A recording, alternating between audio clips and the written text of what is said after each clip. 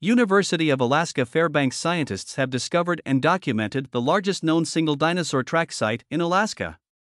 The site, located in Denali National Park and Preserve, has been dubbed the Coliseum by researchers. There's evidence for ornithopods, ceratopsids, and theropods, covering many different dinosaur types and species. That's testament to how busy this site, most likely a watering hole on a large floodplain, would have been over the years.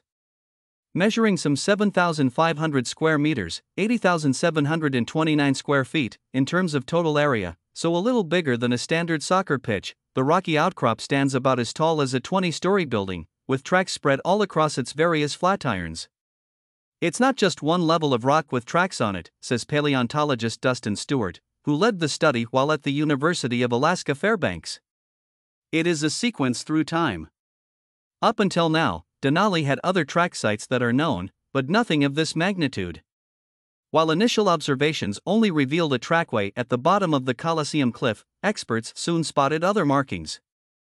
The tracks are a combination of impressions made in soft mud that was then hardened and covered over, and track impressions preserved because they were subsequently filled in by sediment.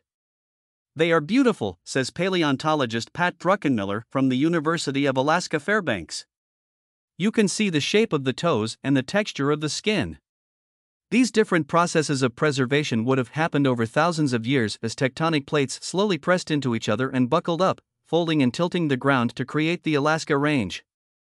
And the site hasn't just given us a wealth of dinosaur tracks, fossilized plants, grains of pollen, and traces of freshwater shellfish and invertebrates have also been found in the area.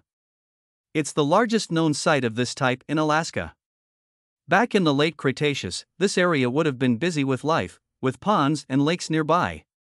The climate would have been warmer, more Pacific Northwest than Alaska, with forests of coniferous and deciduous trees. What sites like this can do is give us a window back into that time and what it was like, and the researchers say there's a lifetime of exploring left to do in the park. We can expect to hear much more from these researchers in the future. It was forested and it was teeming with dinosaurs, says Druckenmiller. There was a tyrannosaur running around Denali that was many times the size of the biggest brown bear there today. There were raptors. There were flying reptiles.